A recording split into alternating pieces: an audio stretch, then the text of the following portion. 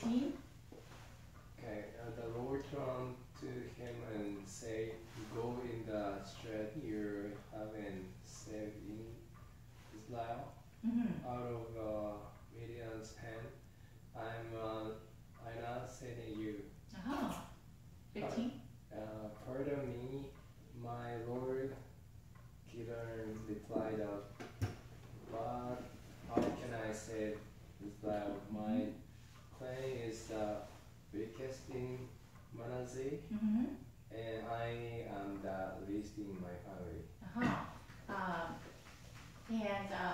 Let's see. So, how can you please read 16 and 17? Lord answered, "I will be with you, and you will strike down all the Midianites, leaving none alive." Gideon replied, "If now I have found favor in your eyes, give me a sign that it is really you talking to me. Please do not go away until I come back and bring my offering and set it before you." And the Lord said, "I will wait until your return." James, could you please read 19 to 20? 基甸去预备了一只山羊，用依法细面做了无酵饼，将肉放在筐内，把汤盛在壶中，带到橡树下，献在使者面前。神的使者吩咐基甸说：“将肉和无酵饼放在这磐石上，把汤倒出来。”他就这样行了。 Then the angel of the Lord, 21st verse. Then the angel of the Lord touched the meat and the unleavened bread with the tip of the staff that was in his hand. Fire flared from the rock, consuming the meat and the bread, and the angel of the Lord disappeared. When Gideon realized that it was the angel of the Lord, he exclaimed, "Alas, sovereign Lord, I have seen the angel of the Lord face to face." But the Lord said to him, "Peace, do not be afraid, you're not going to die." So Gideon built an altar to the Lord there and called it "The Lord is Peace." To this day it stands in Ophrah of the Abiezrites. Alright, so this is a story of Gideonites. Alright, so in the meantime, I want to encourage all of you to go, if you don't have a book, go and buy your book. Okay? I'm going to announce that later on today too. But we started with the book of Introduction to Prophets, and the first book was Joshua. So we're going to get into that later. But right now, I want to talk about the Judges.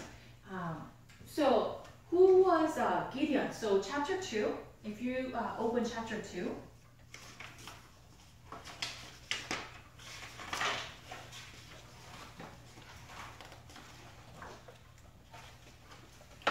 So if you open to page 10, you see Gideon.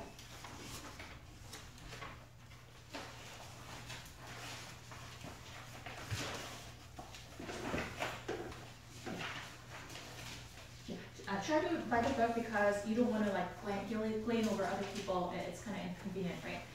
Gideon, he looks like a mighty warrior in this picture, right? Torch in his hand, and then a trumpet on the other hand, right? And so Gideon was one of the judges of the Israelites. So who were the judges? What were their roles? Okay, a judge, of course, you know, as a person adjudicates, brings, who treats the case of each person, right? Of each case. He takes care of each, say that this person has done wrong, you have to compensate for the loss of the other person and all that, just like today's judge, they did that too. But two other roles were assumed by the judges in this time. We're talking about 1117 to 1115 BC. So during this period of time, in Israelite, among the Israelites, judges were the ones who judged the cases, but also they were the prophets. They were the people who listened to God's voice and represented that message to the people of God. And also they had to go to wars to fight battles. So Gideon, he was a very shy person. I mean, who is withdrawn in this class?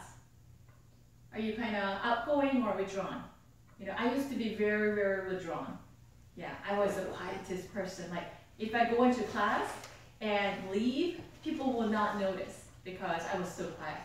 And so I understand Gideon's situation very well. So he was a very shy person.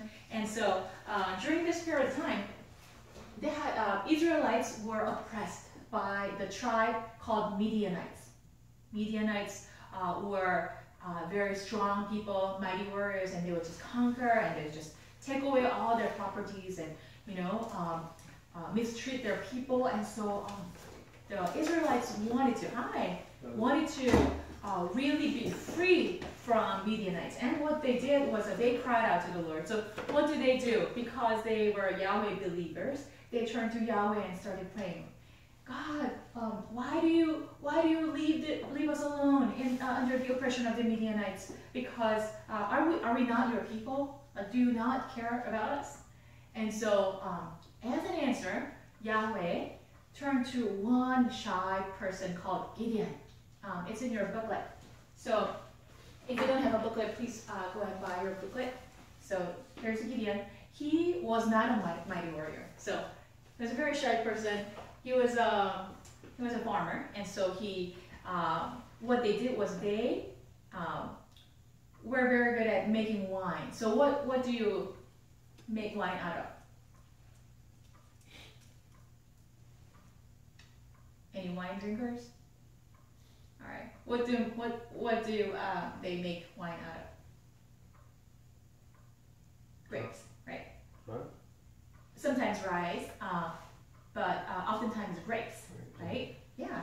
So they gathered. I mean, Gideon gathered all the grapes, and what he did was because the Midianites were. We talked about the covenant relationship between tribes, you know. One tribe might be very good at farming, but they're terrible at battling, and so other people come and conquer and take away all their harvest. And that was the case.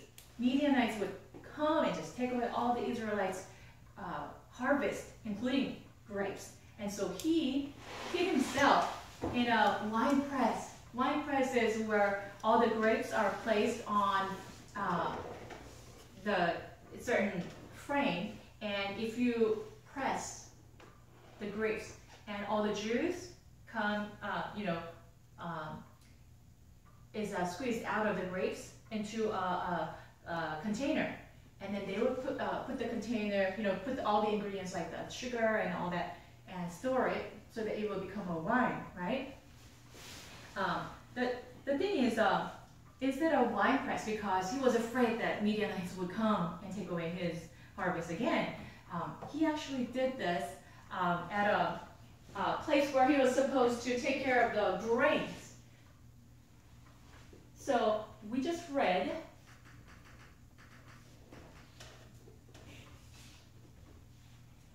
verse 11 says, Gideon was threshing wheat in a wine press to keep it from the Midianites. And so he was, not the grapes, he was taking care of the wheat in a wine press so that the harvest will not be noticed, right? So he's a very scared man, Have you ever done anything in secret because you were so afraid that either, I don't know, as a child, either your mom or dad would come and find out, right? Or, I don't know, in your lifetime, did you ever do something secretly because you were afraid that you would be found out, So Gideon was so afraid. He used the wine press in order to get the wheat out of the,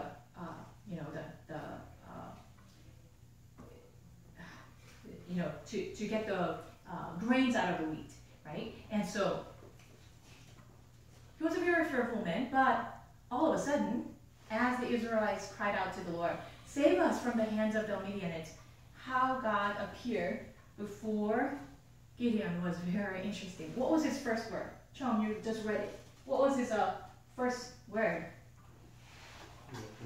Yeah, I mean from what we just read. The angel of the Lord appeared and said, "The Lord is with you, mighty warrior." Okay, so Yahweh is with you, Gideon, you mighty warrior. Wow, to me, he doesn't look like a mighty warrior. All right, so he's hiding so that he will not be found out, right? But the angel of the Lord said, "The Lord is with you, mighty warrior." And what was his response? "Pardon me, Lord. You say the Lord is with me. If the Lord is with us, how did this happen? How did Midianites come and conquer us and oppress us? All right? Did you not bring us out of the Egypt from slavery for 400 years? Did you not part the Red Sea and rescue us out of that land? How come you, Almighty God, if you say that you are with us, like, why are we oppressed?" Was his question. And the angel of the Lord actually answered this question in an interesting way. "Go in the strength you have and save Israel out of Midianites' hand." So to feeble Gideon, who is hiding, God is saying, "Mighty warrior, go and save the Israelites out of the Midianites' hands." Wow, what is that? Right? So he's like, "Pardon me." He keeps saying pardon. He's a polite man. "Pardon me, Lord. I'm a very weak person. I'm very shy. By the way, I'm terrible at battling, and I'm not a warrior. Although you say that I'm a warrior, how am I supposed to save the Israelites out of the Midianites, who are very strong and they're very good at battling?" And God says, "You know what? It's not going to be by your might. I know how you're like. But when I say mighty warrior, I'm not saying that you are a mighty warrior right now. I'm saying that you are going to turn out to be a mighty warrior, because when the Holy Spirit comes, you allow him to work through you. You become mighty," is what he's saying. So tell the Israelites, get ready for battle. All right? And wake them up. Get them ready, line them up, take them to the water, and let them drink water and see how they do. And select just fewer people. And instead of taking the entire Israelite men, which is going to be still lesser than Midianites, instead of bringing all of them, bring just a few. And he's like, did I am I going crazy, or did I hear God? So he doubted. And so what he did was like, "I'm sorry, Lord, but I will have to test this out before I carry it out as a plan, because it sounds really crazy. So show me the evidence that this is actually from you, Yahweh."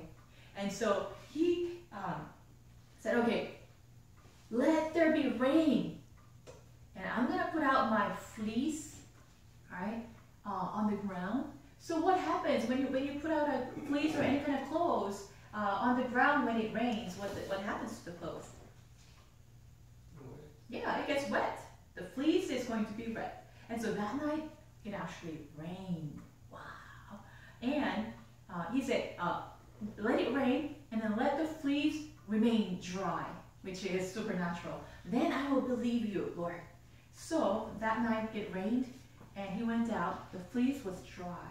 I was like, whoa, wait a second. This is actually from the Lord. All right. But he said, "You know what?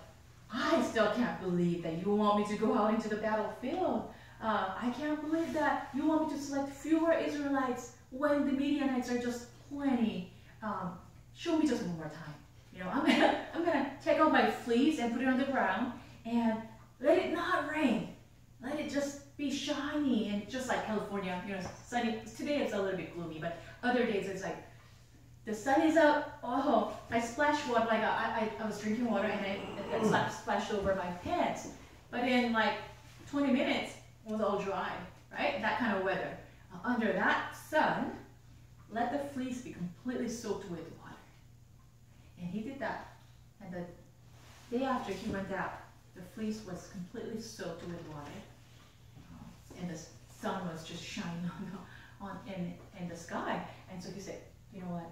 I cannot deny this anymore. So I gotta do what the Lord told me to do, the craziest thing that I've ever done. So he's like, okay, let me put on my armor and try to gather the Israelites out if they don't listen to me, you know.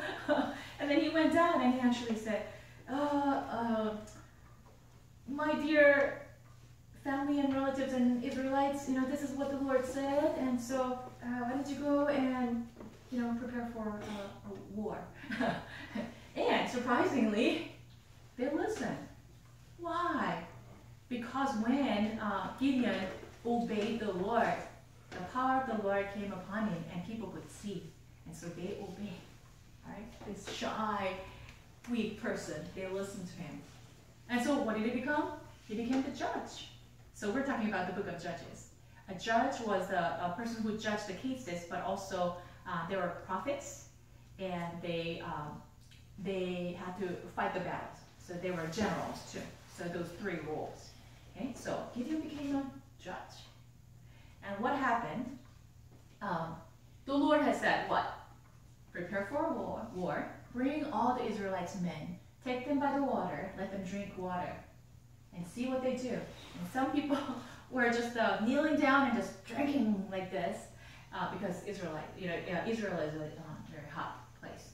And other people actually took water and then did this.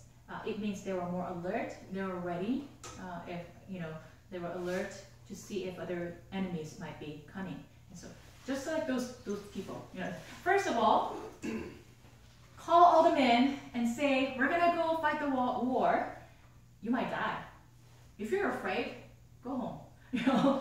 And 2/3 of the men went home. All right, who wants to lose their life, right? They went home. They're like, wait a minute, where did all these men go?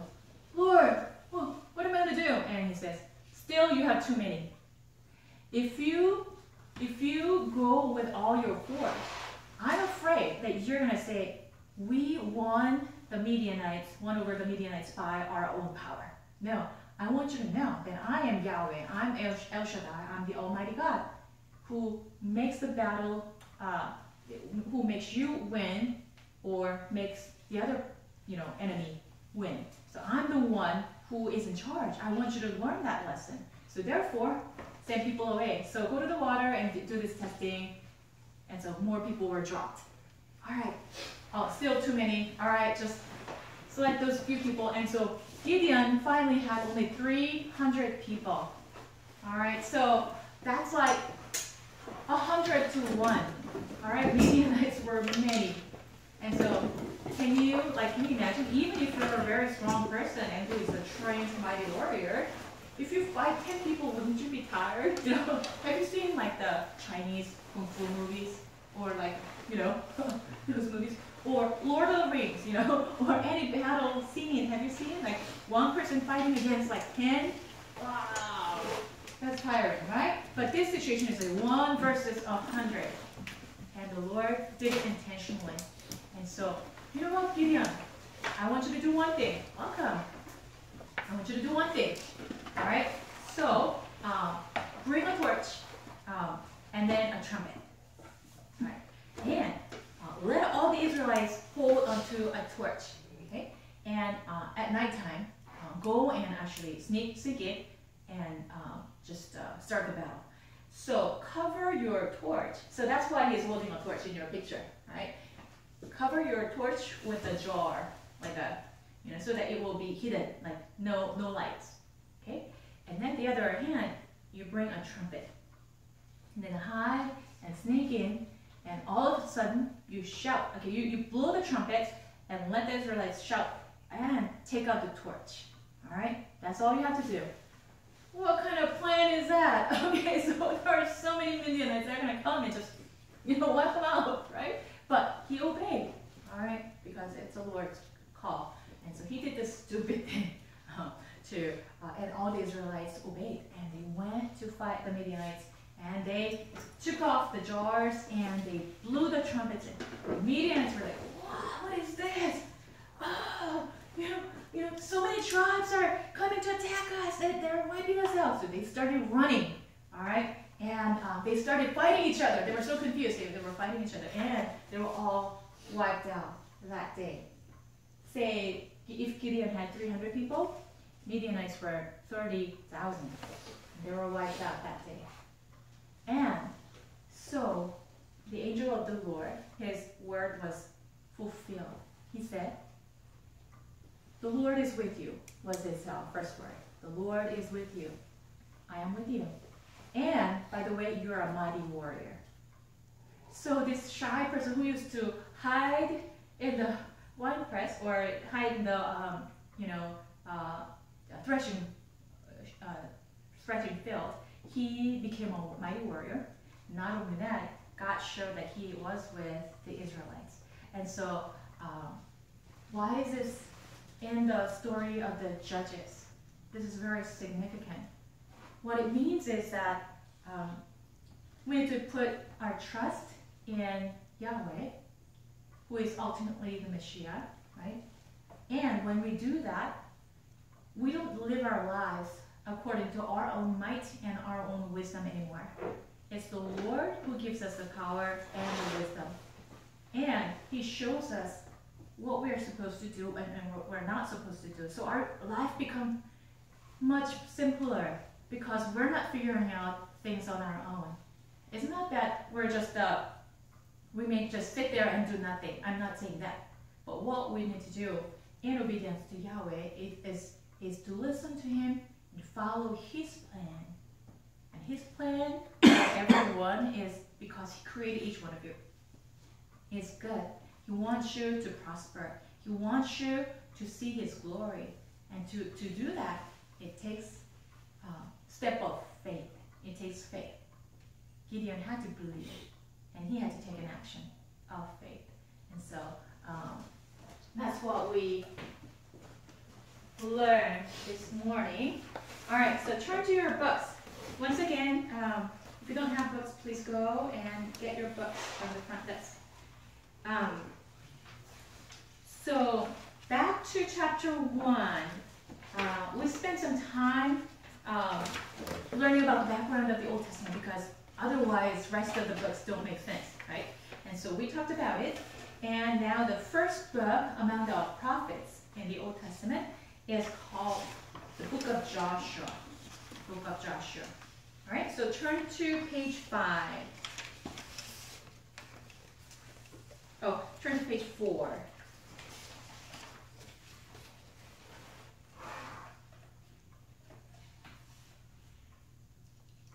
All right, so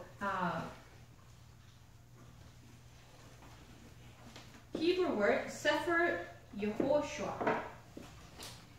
Yehoshua is the book of the name of the book. All right, so Aaron, could you please read the first section, the Book of Joshua?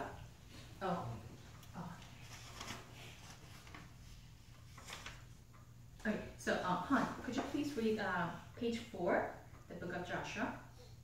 The Book of Joshua? Mm-hmm. The 4 bullet points. The Book of Joshua? Mm-hmm. In right up on Moses' death, Mm-hmm.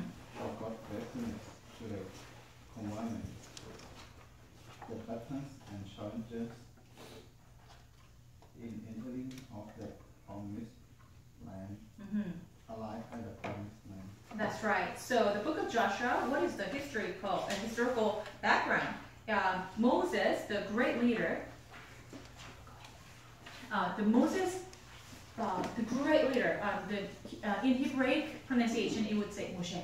I drew him out of water. He was a Hebrew boy who was under just a genocide of all the boys under 2 years old by Pharaoh of Egypt. And he was rescued.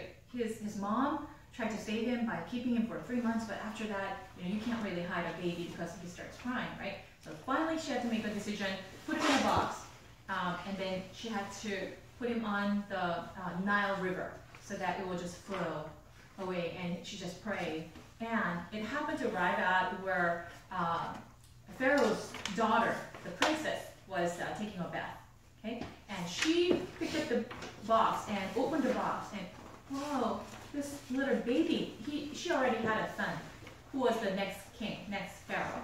And she saw the baby. Oh, this must be a Hebrew baby, and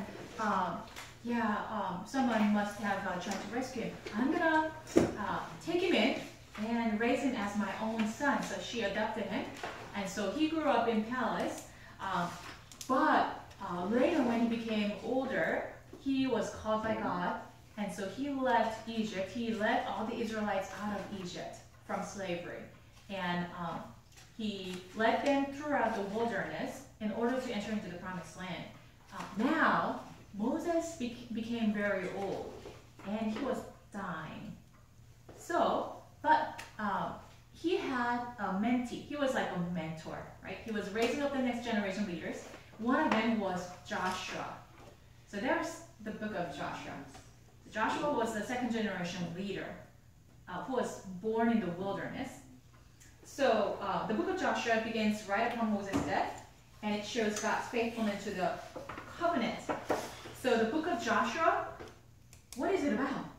Of course, it's about the journey of the Israelites starting, in the wilderness, trying to enter into the promised land, facing many difficulties, but God shows his faithfulness over and over again. And that's the book of Joshua. And so okay, before we watch a brief video, the name Joshua, Yehoshua, what does it mean? Are you kind of familiar with Hebrew? No. Not really? Is your language completely different? Different, okay. So Yehoshua means Yahweh is salvation. So the person, the leader's name, Joshua, means Yehoshua. Joshua is an English pronunciation, so it's a little bit confusing sometimes. But his real name is Yehoshua, and that means Yahweh is salvation. And so the theological themes, all right? Chong, could you please read theological theme?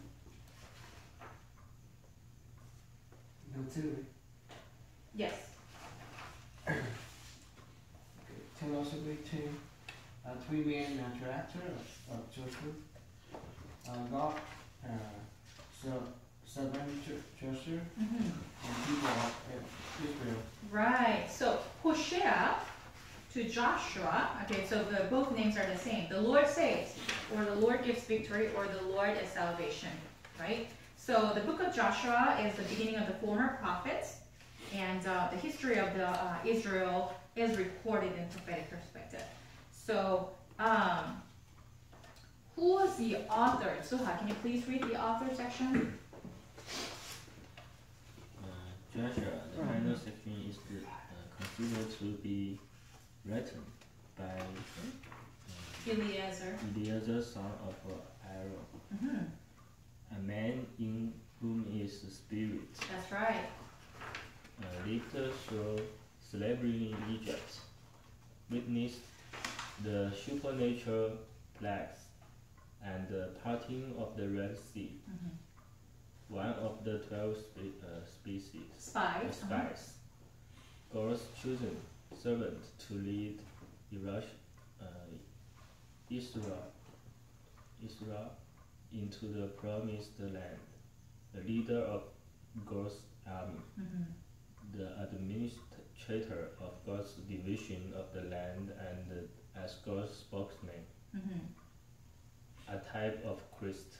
Oh, a type of Christ. Yeah, so Joshua, as a person, so I talked about the four shadows, right? So there are trees in the parking lot right now, and when the sun shines, then we see shadows of the trees on the ground, right? And so by looking at the tree shadows on the ground, we can say, oh, yeah, it must be a tree, and tree is behind me, right? And when we see a foreshadow of a shadow of a dog, we can say, oh, it's a furry dog. And when you see a shadow of a car, then we can pretty much tell, oh, it's a car, right? So in the Old Testament era, Jesus was not born yet. The Messiah was not born yet. And people only heard of the prophetic words about the Messiah to come. And those prophetic words were like the shadows.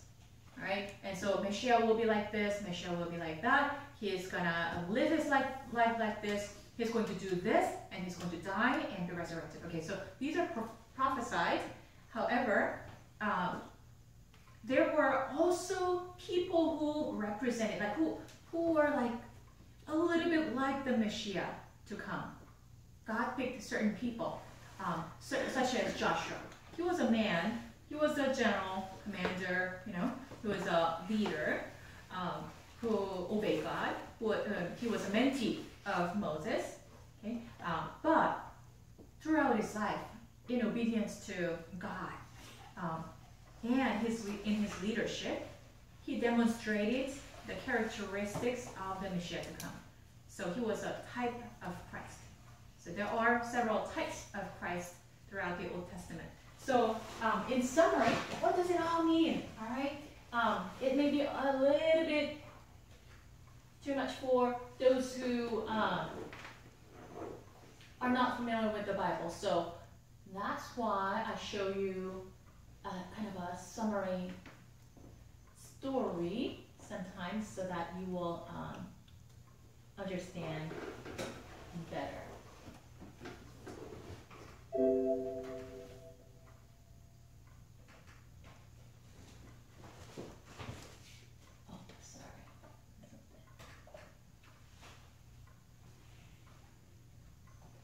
The book of Joshua.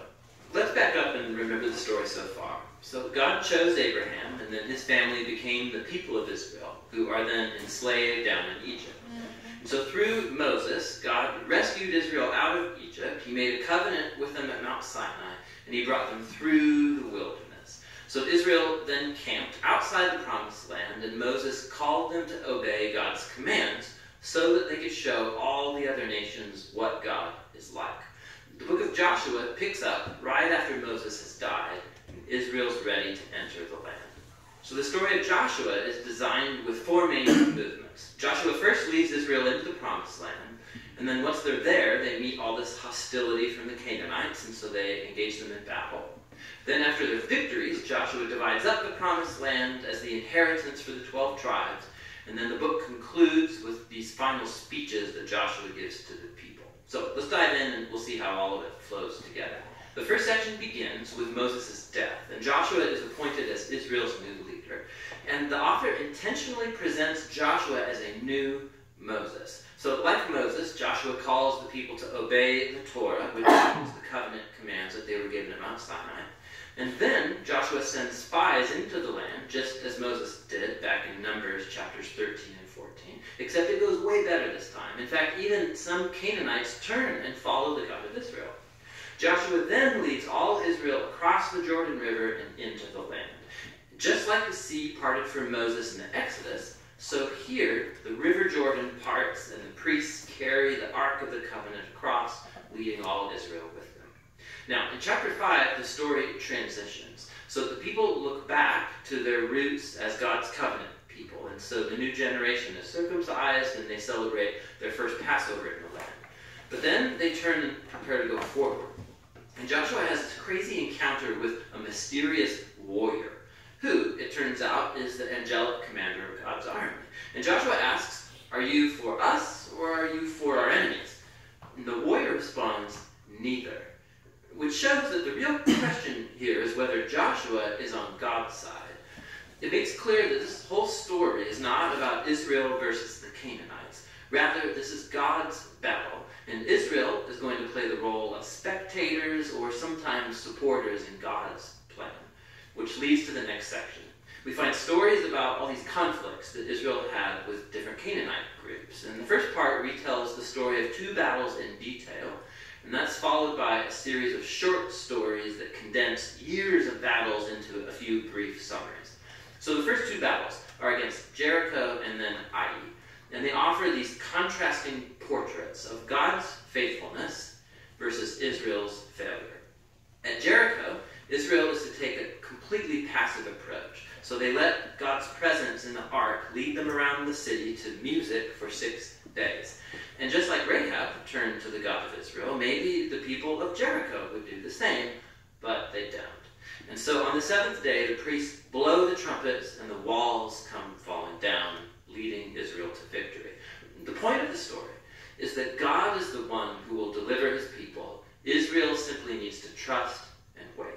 Now the next story of the battle at Ai makes the opposite point. So there's this Israelite named Achan, and he steals from Jericho some of the devoted goods that were to belong to God alone, and then he lies about it. It's a pretty lame move after all that God has done for Israel. And so Israel goes into battle with the city of Ai, and they're totally defeated. And it's only after humble repentance and severely dealing with Achan's sin that Israel gains victory. And so together, these two stories, they're placed right up front to make an important point. If Israel is going to inherit the land, they have to be obedient and trust in God's commands. They don't get special treatment. Now, the second part of this section begins with the Gibeonites, a Canaanite people group, and they do just what Rahab did as they turn to follow the God of Israel and they make peace with Israel.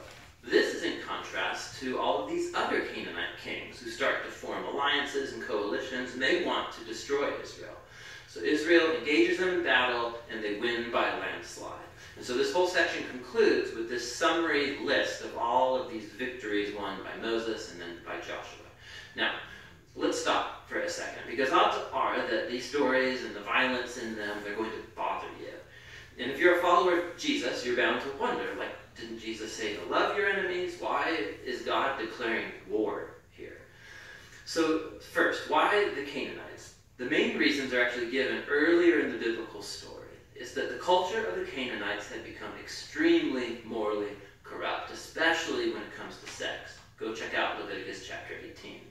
And they also widely practiced child sacrifice. Go see Deuteronomy chapter 12. And so God didn't want these practices to influence Israel. The Canaanites had to go. Which raises the second question. Did God actually command the destruction of all the Canaanites, like a genocide? So at first glance, you look at the phrases used in these stories. They totally destroyed them. They left no survivor or anything to breathe. But when you look a second time, more closely, you'll see that these phrases are clearly hyperbole and not literal. So go back to the original command about the Canaanites in Deuteronomy chapter 7. Israel is first told to drive out the Canaanites, but then to totally destroy them. And then that's followed by commands to not intermarry with them or enter into business deals with them. So you can't marry someone that you've destroyed. I think you get the point. The same idea applies to the stories in Joshua. Look closely. So for example, we're told in Joshua chapter 10 that Israel left no survivors in the cities of Hebron or Debir. But then later, in chapter 15, we see these towns, and they're still populated by Canaanites. And so what we're seeing is that Joshua fits in with other ancient battle accounts by using non-literal, hyperbolic language as part of the narrative style. And so the word genocide doesn't actually fit what we see here, especially in light of the stories about the Canaanites who did turn to the God of Israel, like Rahab or the Gibeonites. God was open to those who would turn to him. The last thing to think about is that these stories mark a unique moment in Israel's history. These battles were limited to the handful of people groups living in the land of Canaan. With all other nations, Israel was commanded by God to pursue peace. Go read Deuteronomy chapter 20. So the purpose of these battle stories was never to tell you, the reader, to go commit violence in God's name. Rather, they show God bringing his justice on human evil at a unique moment in history, and how he delivered Israel from being annihilated by the Canaanites. Now, let's go back to the book's design. After years of battles, we see an aging Joshua, and he starts dividing up the land for the 12 tribes of Israel. And most of this section is like lists of boundary lines. And let's be honest, it's kind of boring. It's like reading a map that has no pictures. But for the Israelites, these lists were super important. This was the fulfillment of God's ancient promises to Abraham, that his descendants would inherit the promised land. And so now it was all coming to pass right down to the detail, which leads to the final section. Joshua gives two speeches to the people that are very similar to the final speeches of Moses in Deuteronomy. Joshua reminds them of God's generosity, how he brought them into the land and rescued them from the Canaanites. And so he calls them to turn away from the Canaanite gods and be faithful to the covenant he made. If they do, it will lead to life and blessing in the land. But if they're unfaithful, Israel will call down on itself the same divine judgment that the Canaanites experienced. They'll be kicked off the land into exile. And so Joshua leaves Israel with a choice. What is Israel going to do? That's the big question that looms as the story ends, and that's the book of Joshua. Does it help you? Generally, what the theme is, right? The book of Joshua is about if you do this, you're going to be blessed. If you do that, you're going to be cursed. If you're on my side, if you're on my side, so it's not a matter of if God is on my side. Sometimes, do we pray to God, oh, something bad happened. Can you please take care of the situation? Can you resolve the problem? Or, oh, I just lost a job. Can you find me a job? Or can you give me some more money because I need to feed my family or something?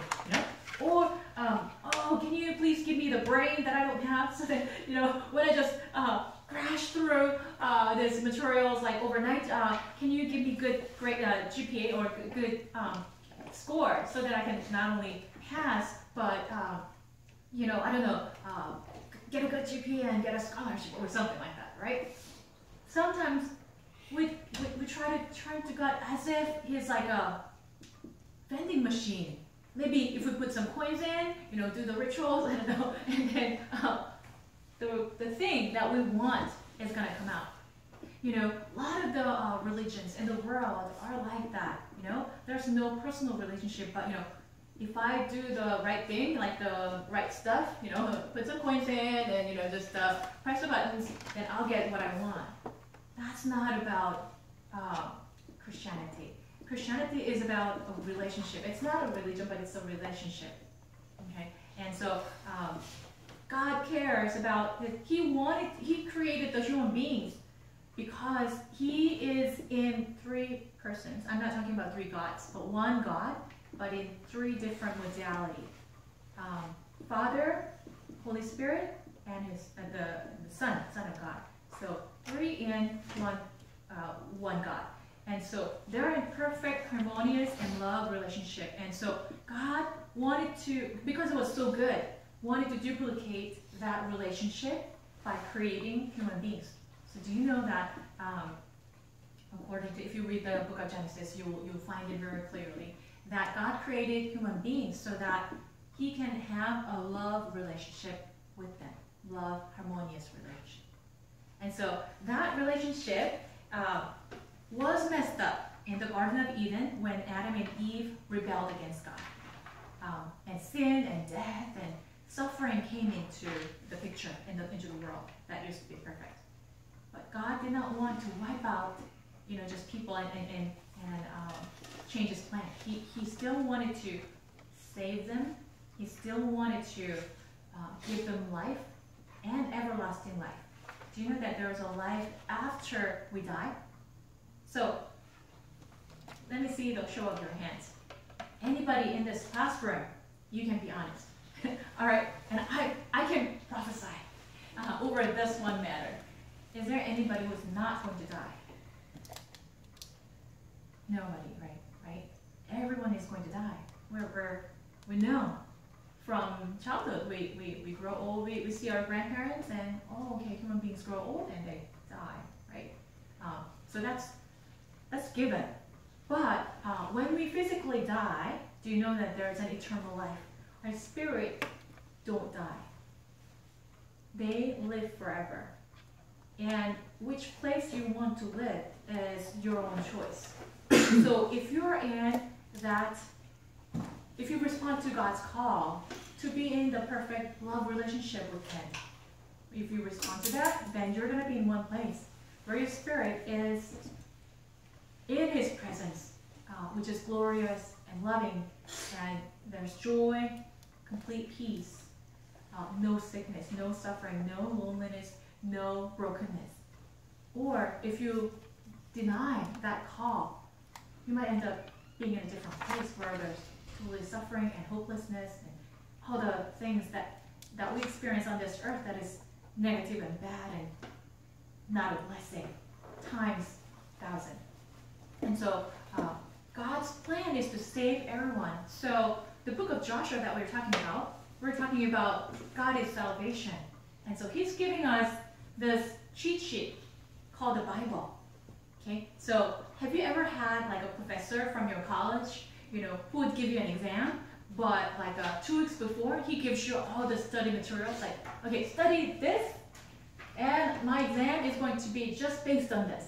Have you had those like kind, generous professors, Wouldn't you like that? Or some professors actually, give you like an open book test.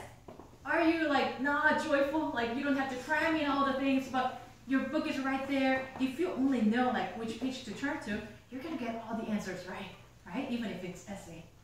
Don't you like those professors? So God is like an open book test kind of person. Cheat sheet giving God, all right, who gives you the Bible so that you will know all the right answers in order to go to heaven, in order to live a blessed life on this earth, because he wants to bless everyone. So here, because I'm the creator, don't you have to play the sports according to whoever is in charge? Like say in Olympic Games. How many of you watch Olympics? All right, so yeah, so if it's, I don't know, soccer, there are rules, right? And if it's a track meet, there's a rule. Like you have to start at after the, what do you call it? I mean, you have to start right after that, not before, right? Otherwise you get disqualified. You have to, you cannot like push other people over while you're running, all right? You better stay in your track.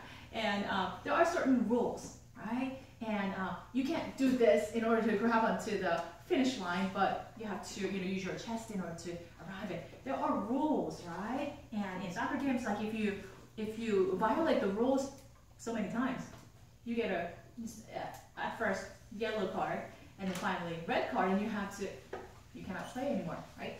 And so you have to play according to how the game was designed and how the rules are going to implement it during that game, right? And so God is like the one who designed this, who designed this game. We're in a race. So I'm just using a metaphor. If he were like a game, he's like the game designer. And he is the one who actually reinforces the rules. And so he's saying, all right, guys, I love you. I want every one of you to win. I don't want any losers. That's not my intention. So here are the rules, and here's how you can keep it. And by the way, I'm not expecting perfection.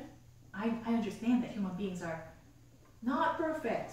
So you turn to me, just like Gideon, that we talked about this morning. All right, just like Joshua, in the battle of Jericho, all that, like it was not by their own might and their wisdom, but rather because they turned to the word of God, they listened and obeyed, right? So listen by turning to what I said. The answers are here. The cheat sheet is here. If you follow all this, just try your best and ask me for help. I will help you. If you just go one step forward, I'm gonna come 9 steps forward to just help you, right? And in this race, it's not like the race in the world. Like you don't have to outsmart other people. You don't have to outrun other people. You just listen and follow what I said. Just like Gideon had to hide his torch under a jar, and bring a trumpet and just blow it. You follow what I said. Then you're gonna experience victory, and you're gonna be the champion. By the way, it does not have to be one person wins and other people all become like losers. No. Of course, you want to go for the medals, right? Gold medal in the Olympic Games. But there are multiple gold medalists. Only if you obey me is what he's saying. All the answers are here, all the rules are here. So it's an open book, guys. Turn to it, and I'll give you victory. Is the message of the book of Joshua. All right. Now, turn to page 8. spent quite a bit of time in the chapter 1 because chapter 1 is long and it's important, you know. That background was needed, but we're moving on. So chapter 2. All right, so Chong, please, could you please read the learning objectives for us? Learning objectives. Number 1, in the same role of the judges, the judge. Judges, And reason this book is in the Bible. Number 2, know the historical background behind the church. Number 3, describe the chain of the church. Number 4, describe the Old Testament judgment, the negative and the significance of each. Right. Number 5, give cover and explain the foreshadow of Messiah. in the book of Judgment. Americans call it Messiah, but it's the same thing. Could you please read row number 1, Judges? The people refused to the leaders Israel, the elders who outlived Joshua until the time of the monarchy. monarchy. That's right. Okay, so could you read 2 for us? To author, the tradition states that the author of the Judges is Samuel, writing during the monarchy. Right. So Judges were written by, the traditional states that it's Samuel, the prophet. All right. Okay. And number 3, theme and theology.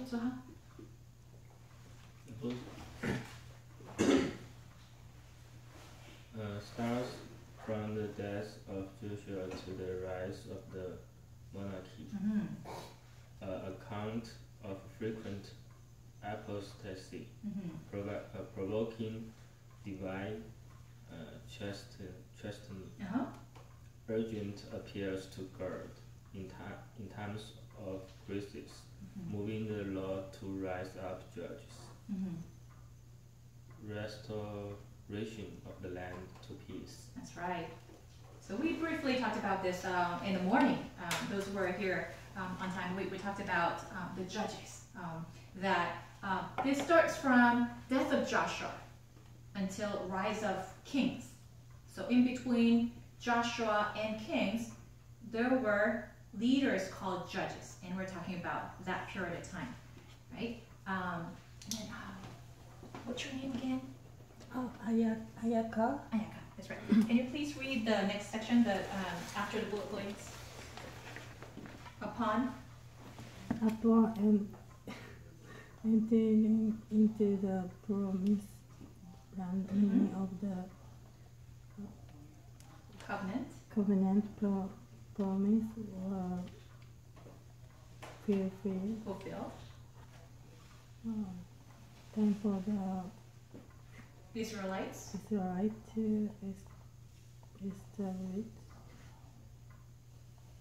themselves firmly in the land. Driving out the pagan tribes.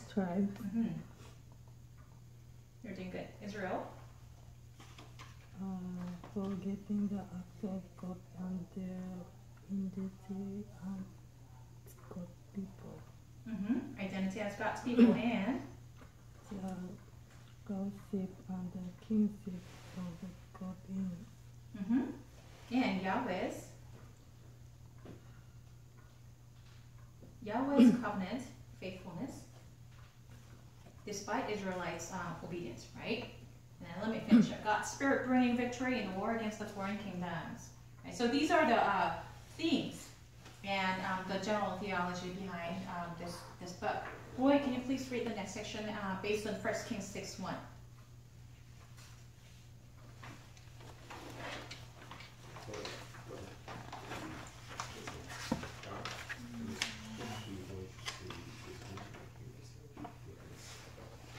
Yahweh's covenant. based on the 1 Kings 6:1, right? At the bottom, at page 8. Oh, based on 1 King 6:1. In total, 480 years between the Exodus and the Forest. Years of servants written. The period of Judges considered between c. 1380 and the rise of South Sea. That's right. That's right. And can you please read section number 4, Judges? Oh, me? Yes. All right. Section number 4, Judges. Okay, Judges. Deborah? Deborah, huh? Oh, Deborah. What were the major judges? Meaning, what's it? Charismatic. Charismatic leaders rather than political figures. In the story of how Israel takes the land of Canaan, the only female judge, a prophet, critical role in defeating on Canaanites. Wife of the man Lapidoth and Fiery woman. Summons Barak to be her general. Barak's fruitful response. Victory won due to Canaanite woman jail killing Sisera.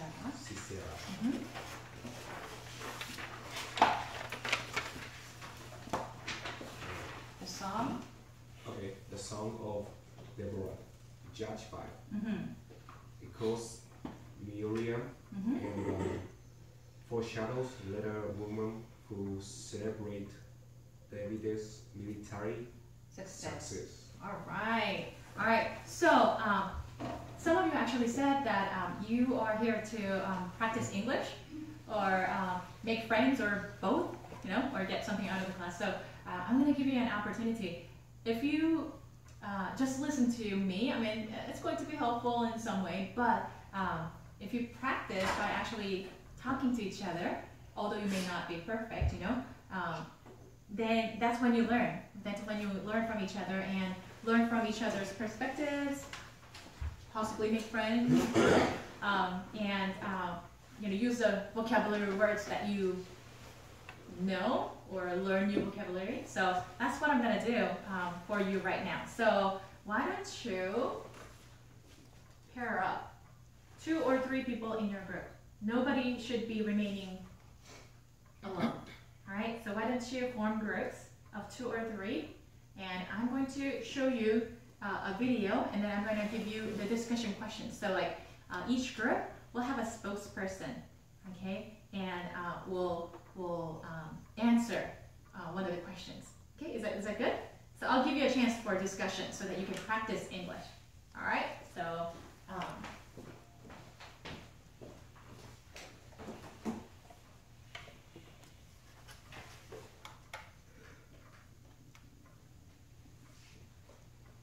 The book of Judges. So remember, after Joshua led the tribes of Israel into the promised land, he called them to be faithful to their covenant with God by obeying the commands of the Torah. And if they do this, they will show all the other nations what God is like.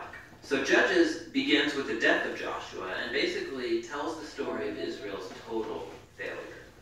The book's name comes from the type of leaders Israel had in this period. Before they had any kings, the tribes were all governed by these judges.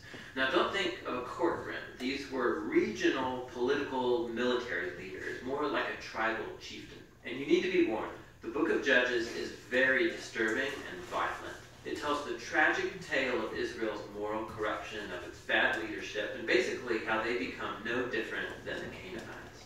But this sad story is also meant to generate hope for the future. And you can see this in how the book's designed. There's a large introduction that sets the stage for Israel's failure as they don't drive out the remaining Canaanites.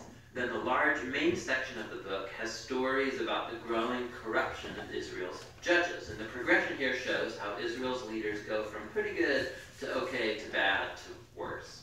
The concluding section is really disturbing. and shows the corruption of the people of Israel as a whole. So let's dive in, and we can explore each part a bit more. The opening section begins with the tribes of Israel in their territories in the Promised Land. And while Joshua defeated some key Canaanite towns, there was still a lot of land to be taken and lots of Canaanites living in those areas. And so chapter 1 gives a long list of Canaanite groups and towns that Israel just failed to drive out from the land. Now, remember, the whole point of driving out the Canaanites was to avoid their moral corruption and their way of worshiping the gods through child sacrifice. God had called Israel to be a holy people, and that does not happen.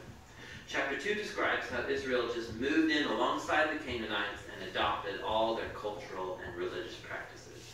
And it's right here that the story stops. For nearly a whole chapter, the narrator gives us an overview of everything that's about to happen in the body of the book. This part of Israel's history, the narrator says, was a series of cycles moving in a downward spiral. So Israel became like the Canaanites, and so they would sin against God. So God would allow them to be conquered and oppressed by the Canaanites. And eventually, the Israelites would see the error of their ways and repent. So God would raise up a deliverer, a judge from among Israel who would defeat the enemy and bring about an era of peace. But eventually, Israel would sin again, and it would all start over. This cycle provides the literary design and flow for the next main section of the book. It gets repeated for each of the 6 main judges whose stories are told here. Now, the stories of the first 3 judges, Othniel, Ehud, and Deborah, they are epic adventures. They're also extremely bloody stories. Either the judge themselves or people who help the judge, they defeat their enemies and deliver the people of Israel. The stories about the next 3 judges are longer, and they focus in on the character flaws of the judges, which get increasingly worse. So Gideon, he begins pretty well. He's a coward of a man, but he eventually comes to trust that God can save Israel through him. And so he defeats a huge army of Midianites with only 300 men carrying torches and clay pots. But Gideon has a nasty temper, and he murders a bunch of fellow Israelites for not helping him in his battle. And then it all goes downhill from there. He makes an idol from the gold that he won in his battles. And then after he dies, all Israel worships the idol as a god, and the cycle begins again. The next main judge is Jephthah, who's something of a mafia thug living up in the hills. And when things get really bad for Israel, the elders come to him begging for his help. And Jephthah was a very effective leader. He won lots of battles against the Ammonites, but he was so unfamiliar with the God of Israel, he treats him like a Canaanite god. He vows to sacrifice his daughter if he wins the battle. This tragic story, it shows just how far Israel has fallen. They no longer know the character of their own God, which leads to murder and to false worship. The last judge, Samson, is by far the worst. His life began full of promise, but he has no regard for the God of Israel. He was promiscuous, violent, and arrogant. He did win brutally strategic victories over the Philistines, but only at the expense of his own integrity, and his life ends in a violent rush of mass murder. Now, a quick note here. You'll notice a repeated theme in the main section of the book, that at key moments, God's Spirit will empower each of these judges to accomplish these great acts of deliverance. Now, the fact that God uses these really screwed up people doesn't mean he endorses all or even any of their decisions. God is committed first and foremost to saving his people, but all he has to work with is these corrupt leaders. And so work with them he does. This whole section is designed to show just how bad things have gotten. You can't even tell the Israelites and the Canaanites apart anymore. And that's just the leaders. The final section shows Israel as a whole hitting bottom. There are 2 tragic stories here, and they are not for the faint of heart.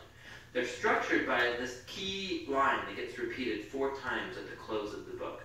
In those days, Israel had no king, and everyone did what was right in their own eyes. The first story is about an Israelite named Micah, who builds a private temple to an idol. And that gets plundered by a private army sent from the tribe of Dan.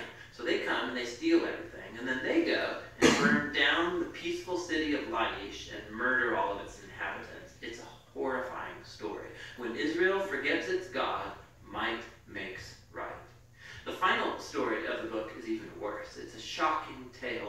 sexual abuse and violence, which all leads to Israel's first civil war. It's very disturbing. And that's the point. These stories are meant to serve as a warning. Israel's descent into self-destruction is a result of turning away from the God who loves them and saved them out of slavery in Egypt. And now, Israel needs to be delivered again from themselves. The only glimmer of hope in this story is found in this repeated line in the last part of the book. It actually forms the last sentence of the story. Israel has no king. And so the stage is set for the following books to tell the origins of King David's family, the book of Ruth, and also the origins of kingship itself in Israel, the book of 1 Samuel. But the story of Judges has value as a tragedy. It's a sobering explanation of the human condition, and ultimately it points out the need for God's grace to send a king who will rescue his people. And that's the book of Judges.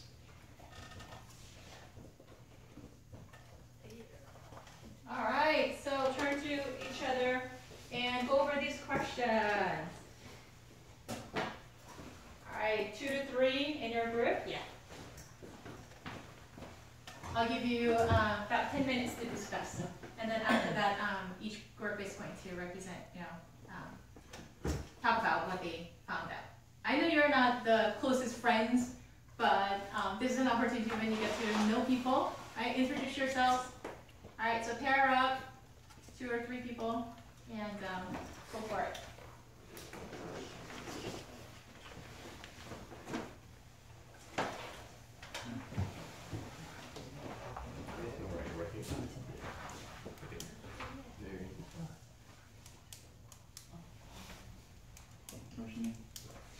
Helena.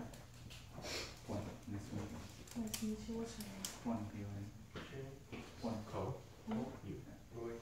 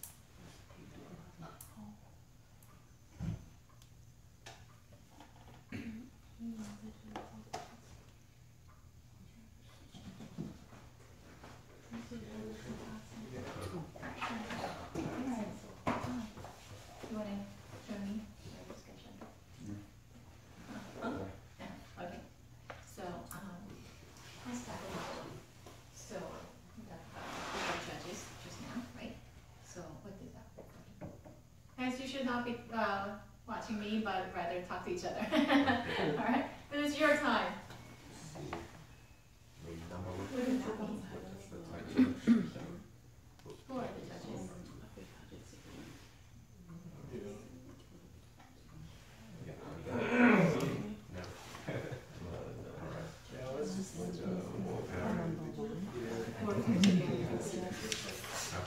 I think it also is They judge cases, just like the judges of today, right? They judge the cases. And what was it? One or as leaders, as a leader.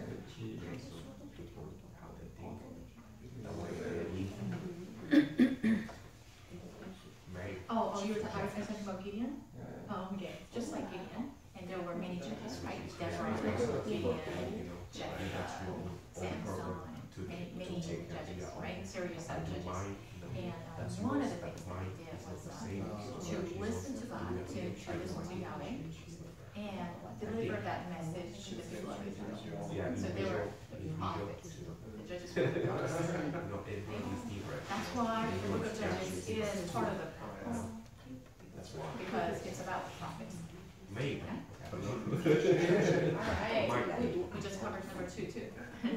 Right? How about number 3? Yeah, number 3. So the Israelites were promised to enter the Ethiopian and I'm going to give you this land that flows with milk and honey. Very good land. Vast land. And that was actually promised to way before to some named Abraham. And so it's a promise, it's a covenant. And he was fulfilling that covenant by letting the Israelites know what he wants of them and through the judges. And so if you do that, then you're going to be able to enter the promised land. But however, the promised land was not empty. It was already occupied by the Canaanites. Do you remember what the reason was? God is the God of peace and love. But how come he says, go and drive out the Canaanites?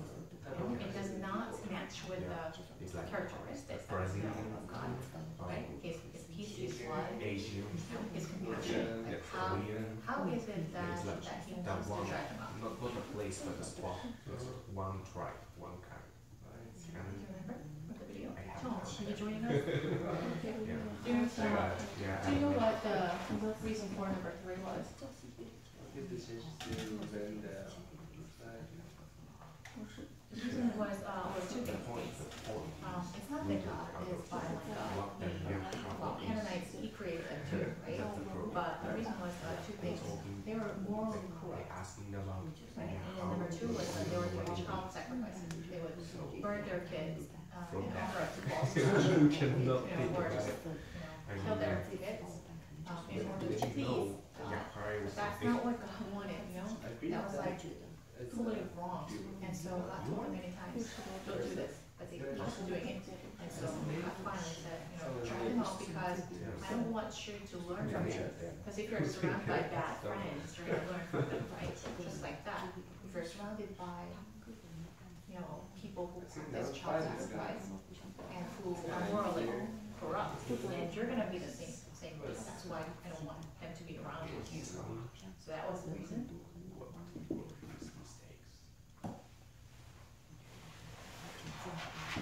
Yeah, so do you remember what did the judges do when the Israelites rebelled against Yahweh? As leaders, what did they do? Leaders and prophets, what did they do? What is the role of a prophet? Why is there a prophet? 2 different things. They of course talk about the future, right? That's what prophecy is about. Talk about future. This is what's kind of coming, guys. But then there's another role. What do they do? There's so we God's laws are in here. And if you see anybody violating the law, because they're going to be destroyed, God does not want to punish you. And so you need to fix, you need to change. That's what they're doing. Do you remember anything about, have you ever watched that movie about Samson? actually Samson and Delilah, like the giant guy, his the prophetic version of what's his name? What's that big guy? Arnold Schwarzenegger. He was like Arnold Schwarzenegger. And he was really mighty. And he had long hair, by the way. And his power actually came from the hair. So he was told by God, don't cut your hair. But his weakness was, although he was very strong, he easily gave in to women. He was weak about women. And so the enemy sent a beautiful woman into his camp so that they figure out what the secret of his power powers. And they finally found out the power came from the hair. And so therefore they sent a woman to, while he was sleeping, to shave off his hair so that he would have no power. Then they tied him up because like he's been so strong, he would just defeat the thousands of people by himself. And so the enemies didn't like him, and enemies wanted to kill him. And therefore they shaved off his hair and tied him, and they actually made him blind. They made him blind, and then tied him up against like this columns of the temple. And so he was blind and he was tied up. He had no power because But then after a few days, his hair started to grow. After a few weeks, it grew. He got his power back. And while he was blind, and he became a slave, basically, to his enemies. He said, "Lord, I'm so sorry for like my sin against you by just giving into women and having an immoral life, even as a judge. Forgive me, but give me the power right now so that I can destroy the enemies." So like all the enemies were in that temple, and he cried out, and he did this, and all the columns actually came off. And the temple collapsed, and all the enemies were killed. So the number of the people who were killed at that time were greater in number than when he had his eyes and he was fighting the Lord. So that's tragic, but finally he submitted to God. Is the story. I mean, that's enough. But next time, when you see kind of you trying to. Tony's a good guy. It doesn't bite. And wanted to like try to practice. All right. How was it? Did you get to know each other a little bit?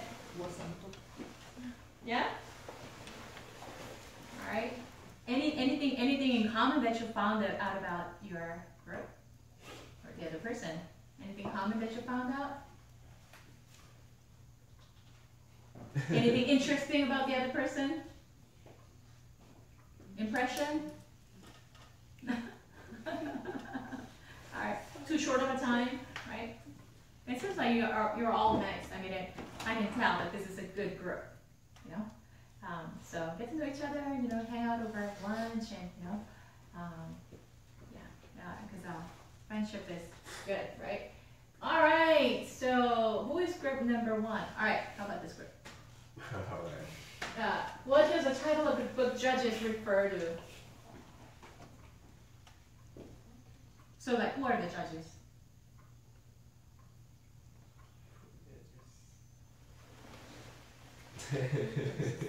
Any keywords? Any keywords? So, judges. So we watched the movie video. Refer to the judges. So between the after Joshua died, before the kings were selected, so between that time there were judges. What did they do?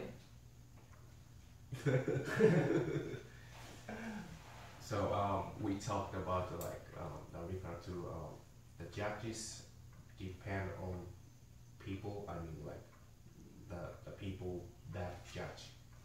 It's like do your thing, I do my thing. It's like so they judge cases. Yeah. Okay, good. Do you remember any other rules? That's good. All right. So how about this group? That's good. All right. All right. We got it. Yeah. So what were their roles? They pass the God word to people, and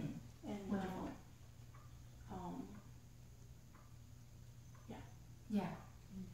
It's for the people to do good something. Oh. The judge decide freedom. Keep his freedom. Keep his freedom. He can't have the freedom. Oh, okay. So like whoever has done the right and whoever has done the wrong, they judge, and in the jam. Oh, okay. So in the jam and go home. The judge decide. They decided. Oh, make decisions over cases. Good. All right. Yes. And what about God's word to the Israelites? Like, what was the key message? I think you were on the right point. Like the key message. Like, what kind of message did they hear from God and tell the Israelites? To obey. To obey, yeah. So whatever you're doing, if there's something wrong, like immorality, corruption, hating each other, worshiping false gods, don't do it because you already know the answers. You're supposed to know better. Don't do it against God's will because God does not want to punish you, but He has to because He's the righteous judge. He has to punish the ones who sin against God. But He doesn't want you to sin and get the punishment that you deserve. God is like this. How many of you have strict moms? Like moms, like tiger moms. I have a tiger mom. All right. So what do? I mean, Asian moms are really strong, right? they look really, feminine and weak, but if you do the wrong thing, I'm gonna just smack you, right? Yeah. Something you tiger mommy and something you nice. That's right. They're very nice over the phone. Hello, and then they turn around. They're like, go back to your room and study, So I have that kind of mom. So I talked about this before, but because there are several of you who are kind of new, I'm going to just refresh the memory and tell you the story that you haven't heard. All right, so I talked about a tiger mom, washing our dishes, and she is cooking for dinner, and upstairs, what are you doing?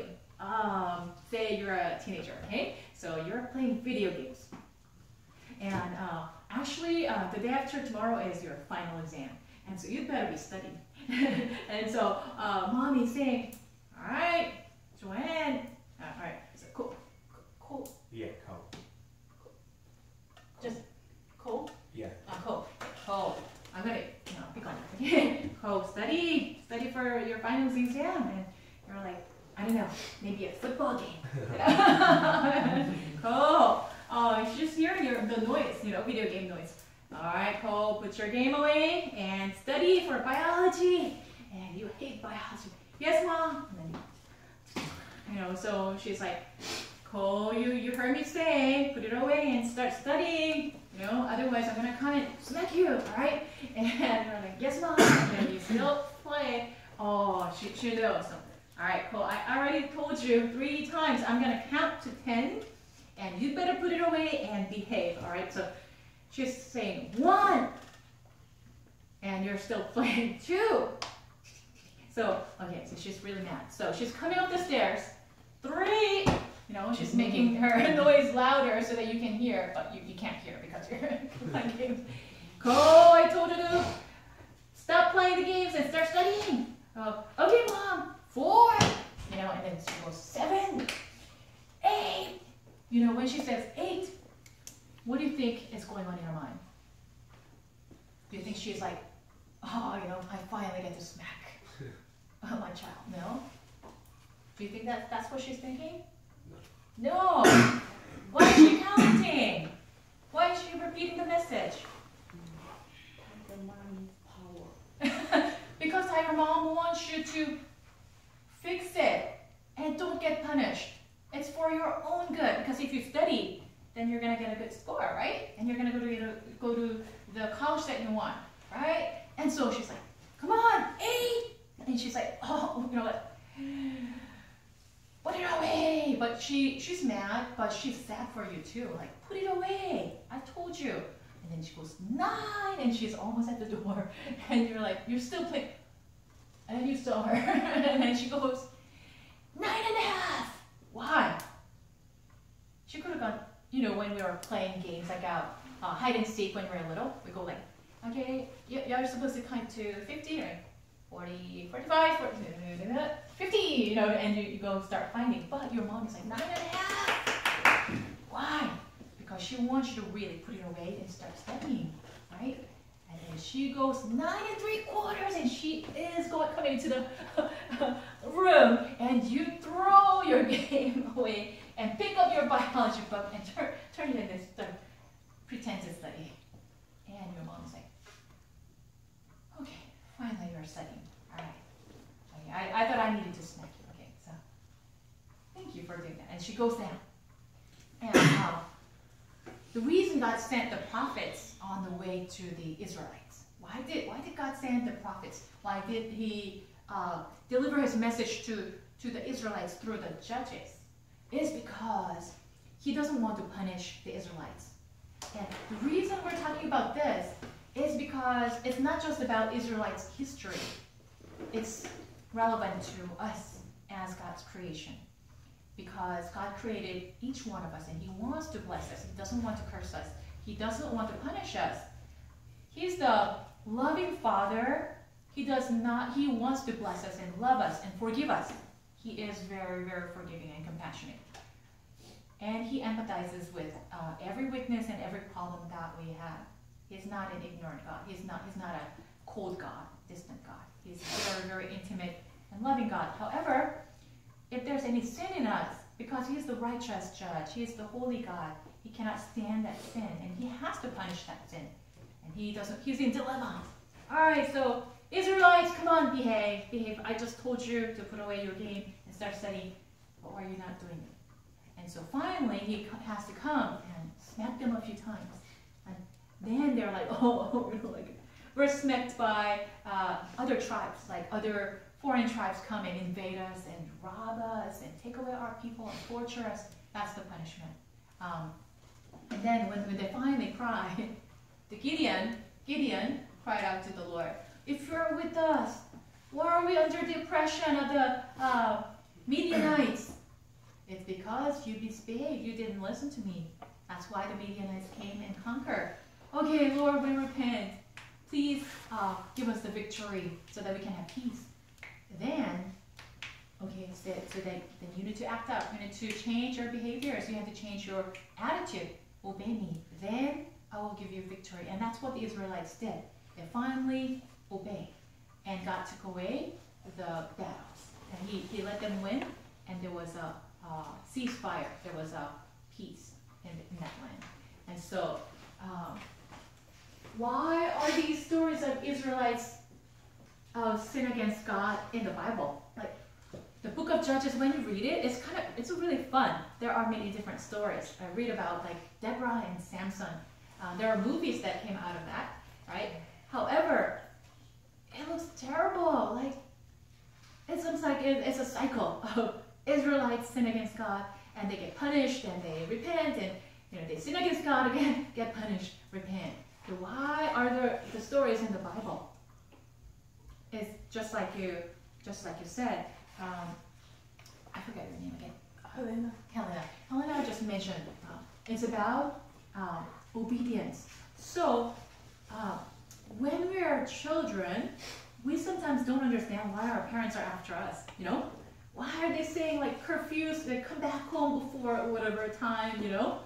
Why are you saying don't go out and play? Why do you not give me the car so that I can drive around, Or why do you not give me the money that I need, Sometimes we're like, why do you keep saying study? I don't want to study, all that stuff.